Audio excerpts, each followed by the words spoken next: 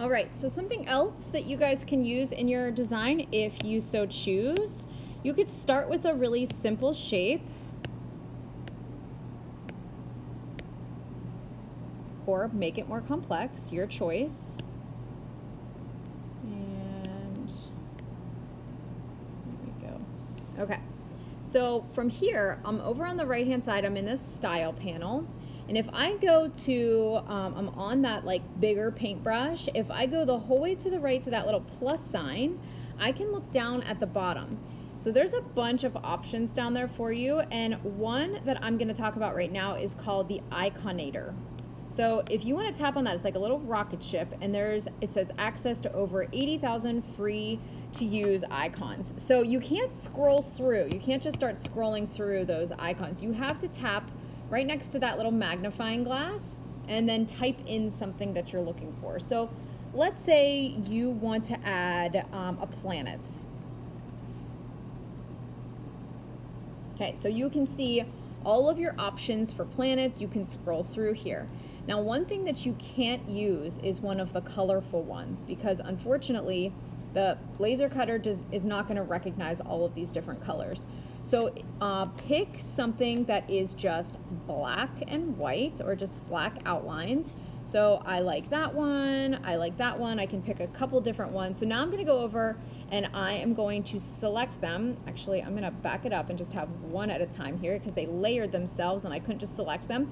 So that is something, if I zoom in on this, if I just tap on a section of it, you could just move that piece.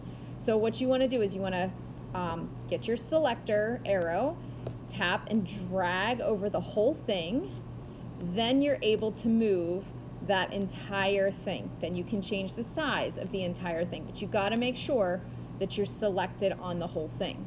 So maybe, like I said, I also want to use this one here. I'm selected on the whole thing right now, so I can you know, take that, change the size, I can move it to wherever I want to move it to, and I feel like that's good. Now I can add my name in there. Maybe this one I just type my name out.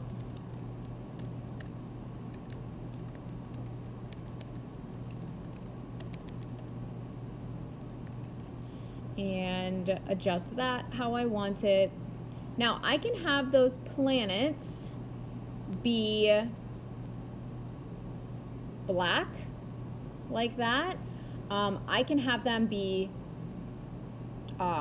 just scored into the surface of the keychain if I want. So I can tap on stroke, shut off the fill, and I can make them blue. Right, so now just the outline would be put on there. That could work too. Maybe I just want my name to just have an outline and I don't want it to be filled in. I can do that too. And there's just one thing missing from this keychain. So once I'm happy with it, I do want to make sure that I add a shape for a hole. You can't forget the shape for the hole, or remember, your keychain will not function, and it needs to be red for cut, okay?